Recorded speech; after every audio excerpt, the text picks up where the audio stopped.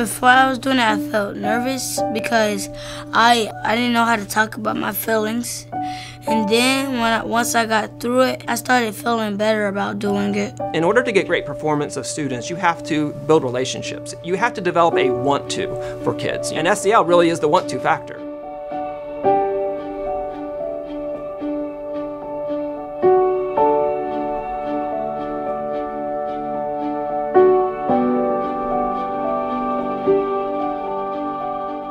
Prior to SEL, we had a lot of scholars who were very frustrated. Some of their frustrations may have come from external things. Something could have happened at home, something could have happened on a bus, so they really didn't have any strategies to be able to help cope. In years past, there was a little reactionary approach to it. Something would happen, and now we're coming together and figuring out what to do with the student after a situation has taken place. Now we look at it from the beginning. Social and emotional learning is a foundation in your classroom. It allows you to connect with your students, to get to know them better, to have the students connect with each other, which can only make academics more successful.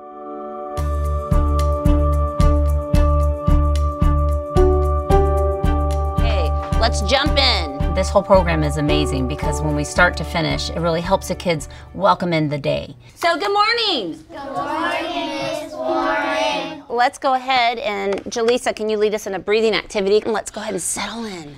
They start out with deep breathing, which helps kids to focus and transition into the community building session activities. Breathe in, hum it out. It's gonna be a good day today. All right, so what I use deep breathing when I'm hyper, sad, or mad at someone. It helps me know better what I'm supposed to do when I get angry at someone.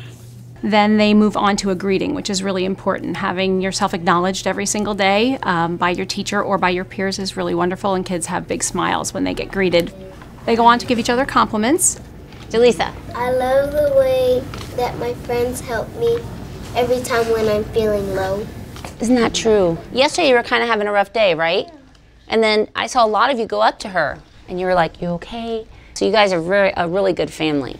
And one child complimented another child, and then all of a sudden, one of our scholars decided, you know what? I'm gonna compliment everyone. I like the way you push through your work and never give up. Yeah, I know. And what was great to see is it wasn't, oh, your hair's pretty. Oh, I like your shoes. It was really about that person. Eli, I like the way when people try to bully you, you ignore them. That's true. That's true. He got what was special about each person, and he was able to express it with confidence, and the whole energy of the whole room changed. They have group activities where they can incorporate academics, or they can do a fun activity just to get the class together, and then they'll move on to news and announcements, things that might be going on in the classroom or the school or even kids' personal lives. It helps us know how each other are feeling, so then we can help each other. This enables them to kind of, okay, I've got this big emotion, what do I do with it? And my emotion will impact another person. So I matter, but guess what? So do they, and that is huge. And then they end with breathing again to refocus them and take them out into their next activity. Okay, let's go ahead and start for a great day. I want you to go ahead and have a seat.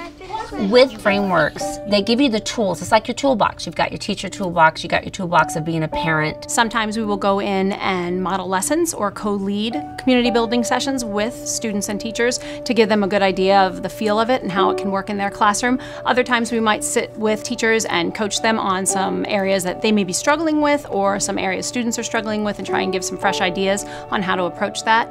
Our framework staff has just been that extra piece to the puzzle. So it's really fantastic to have that be a component of our partnership because it gives our teachers another ally in the pursuit of SEL. It's going to make a change in your classroom, and you'll see it. You'll see it in little increments, and you'll see it in little bits in individual students, and then you'll see it in groups. And by the end of the school year, you won't remember what your classroom used to look like because this community that you've built, your family in this classroom, is amazing. And now you have students that are just thriving like never before, and they will take that on to their middle school. They'll take that on to their high school. The impact is so much broader than the classroom.